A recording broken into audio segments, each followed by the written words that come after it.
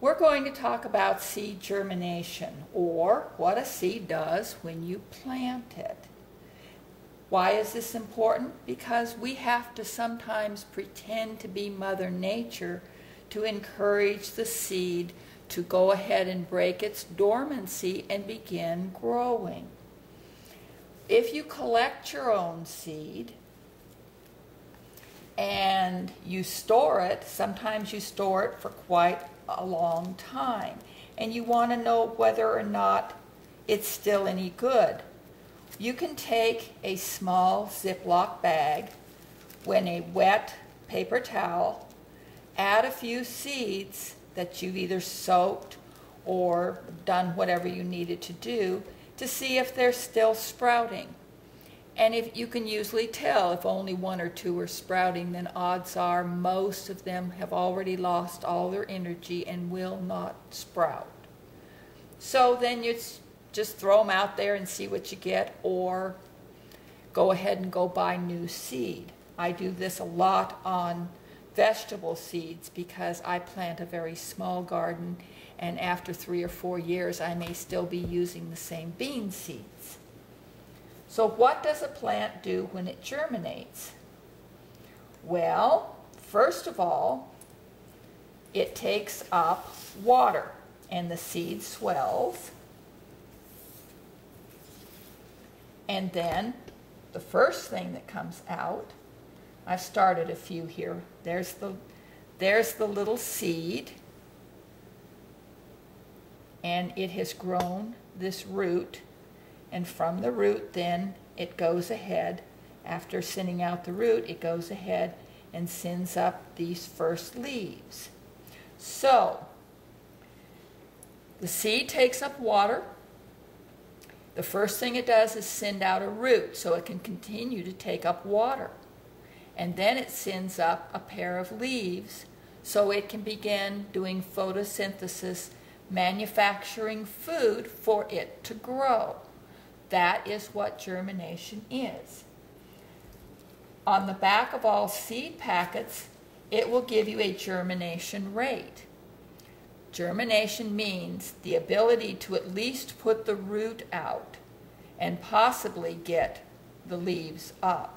So if it says 95%, most of the seeds in your packet are going to go ahead and grow into a plant.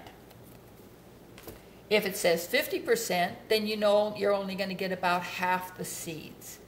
The information on your packet will also tell you if you have to do something to break that dormancy, to force it to grow. So there's all my little baby radish seeds that I started the other day for you. The most common one is soaking. And I think just about everybody who's ever planted beans knows that you soak them overnight. Soaking is nothing more than putting them in water. Some require soaking at least half a day. Some require a full day. There are some seeds that require 48 hours or more. Usually you'll have information on your packet or in some other sort of book that will tell you what you need to do. These will now soak, they'll swell, and then when you put them in the ground, they'll immediately start sending out their root, and then they'll start sending up their leaves. The second thing is called scarification. And all that, if the term scarification, you think scar, S-C-A-R. What you're doing is with sandpaper, and we had some, it's usually done on the hard seeds, like your hardy hibiscus. The hardy hibiscus is a little seed, but this coating is very, very hard. Well, what you want to do with scarification is to rough that up so that when the seed does get wet, it takes up the water and starts the germination. A lot of times they'll say, just rub them between 2 blocks of wood with sandpaper. I like to cut a piece of sandpaper, put it in a box, add the seeds, and rough them up that way. That way the seeds don't fly off this way and that. Once you've got them roughed up, then you just go ahead and plant them or go ahead and soak them afterwards. That's scarification, scar, S-C-A-R. Now the third thing, when you're playing Mother Nature, scarification usually is, soaking is usually, it soaks in a rain puddle. That's what you're imitating. Scarification is when the seed gets blown along on the wind and the rocky or sandy soil roughs it up like the sandpaper. Stratification. Sometimes your seed starting books will talk about stratification. And I always think of strata like the stratosphere.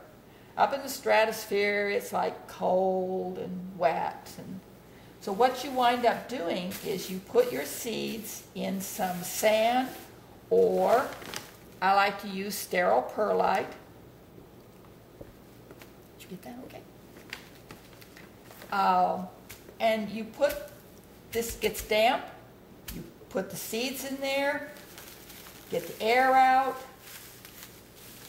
wrap it up, and into usually the refrigerator, because it'll either want to be cold stratification at 40 degrees, and it's for however long you're pretending winter to be.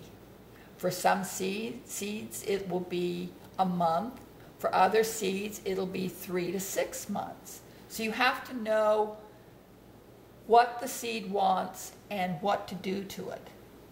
There's another one called warm stratification. That's where once you plant the seed, you put it on the heating pad. Tomatoes are famous for that if you want to start them early indoors. You put your seedlings on a warming pad at 65 degrees, and that will then trigger that warmth, that even warm soil temperature will trigger germination.